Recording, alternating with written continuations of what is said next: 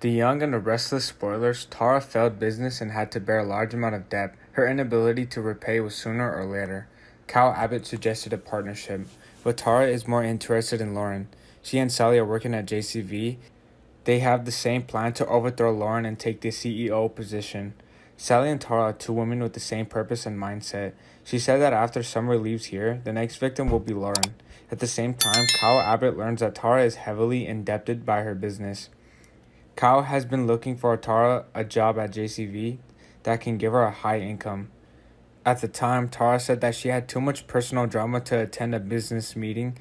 Tara's purpose was not limited to being an employee. A criminal partnership is being created. Tara and Sally are a terrible duo. They're creating huge explosions, targeting their enemies to achieve their goals. If so, how far will she go to get what she wants? Remember, Ashton Locke is being seen as the bad guy, but Tara is the villain.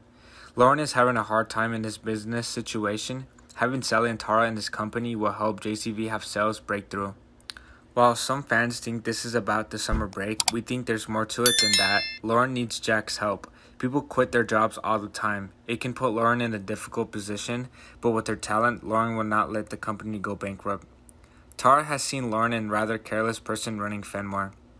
If Tara and Sally really want Summer to leave, maybe Kyle made a big mistake by sending Tara to work at Lauren's company. She will ruin everything here. Even if they manage to leak something, Lauren would have a hard time believing Summer was responsible. They want Summer to be blamed and leave here unjustly. What will Sally and Tara do to damage JCV and blame Summer? Sally would love to take Summer's place here, but she's still far behind in terms of ability. That is a limitation. She can force Sally to pay by getting her confidential information about Fenmore. Lauren is not angry. On the contrary, she also supports Summer to come to Milan to work, which is an opportunity to improve knowledge of a fashion designer.